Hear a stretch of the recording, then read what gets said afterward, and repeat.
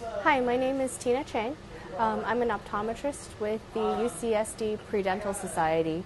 I was asked to join on by a friend of mine who knew about the mission because they were short on people who could help others see.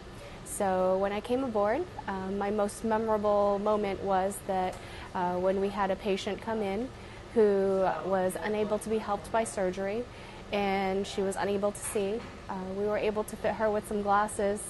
And for the first time in years, she said she was able to see.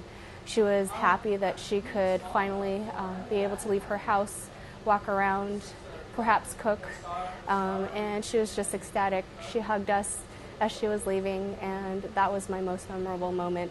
I think that this mission is great. We're not able to help everybody, but just being able to help a few is, in my mind, a success for this mission.